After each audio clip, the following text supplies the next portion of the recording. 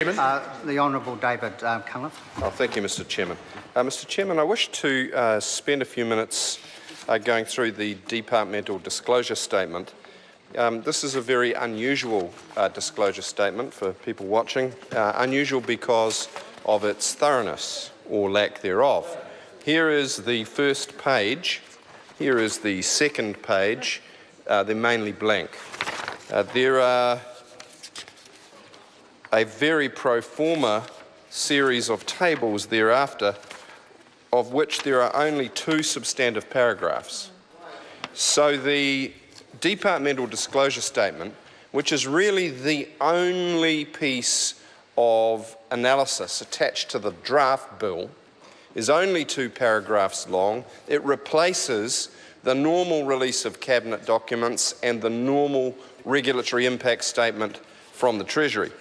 Let me then turn to the 2 paragraphs concerned.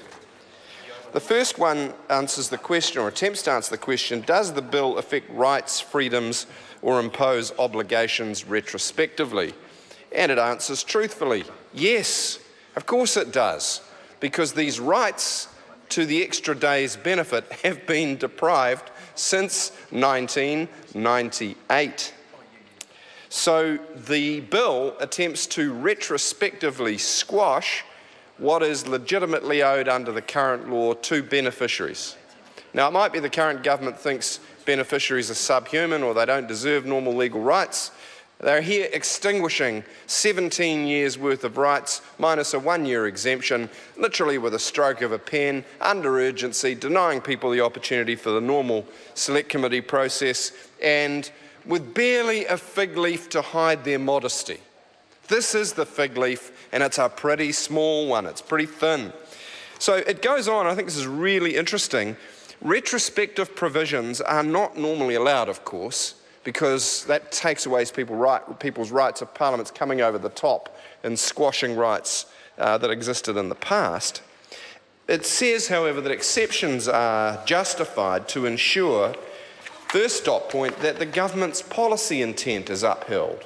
Well, how on earth would we know what the government's policy intent is, because there is no evidence of it from either 1998 or 2014 provided to the House or the public? My colleague Grant Robertson's gone to the extent of pulling up the old Hansards from 1998, and that made the point that it was a jolly rushed process, and the mistake was made because the government of the day, another national government, acted with undue haste. But surely it cannot be sufficient justification simply that an undescribed and unvalidated policy intent, call that what you will, is upheld. Because if you accept that argument, then the government could intend anything, and upholding any intention could, by that argument, be validation for retrospective law. Second dot point, that practice and understanding that's been previously applied.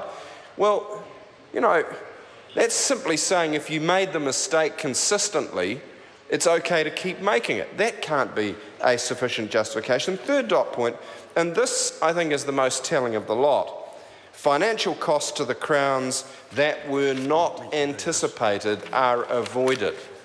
Well, there we are. That's what this all comes down to. Financial costs that were not anticipated are avoided.